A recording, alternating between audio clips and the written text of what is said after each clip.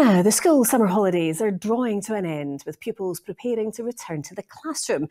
For youngsters, they'll be savouring what remains of the summer break, but for many parents, it's a welcome relief after a long summer of keeping children fed and entertained. One community project in Edinburgh has been helping out by running a club for children and ensuring they don't suffer from holiday hunger. Ivana Holland has more.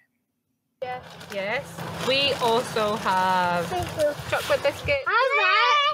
Summer clubs like this one, run by Lifting Neighbourhoods Together, are essential for parents and children getting through the school break.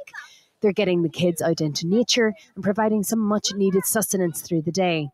It helps out mums like Maitri, who says costs are just piling up. Having these kind of programs locally and so near as well, it helps so much with having not to think, okay, what I'm going to do with her, okay, 2 hours. So, and the childcare costs are so expensive.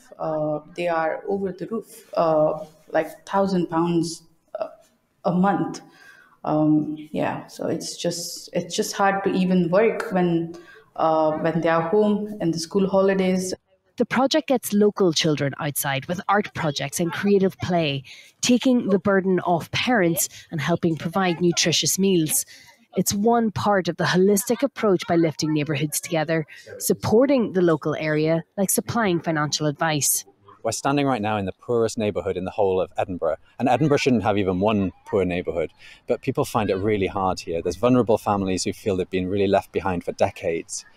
One of the things we do is we can provide activities in the holidays like the Art Buds programme, but also make sure people are accessing healthier food through our community food project, making sure they've got the benefits advice they need.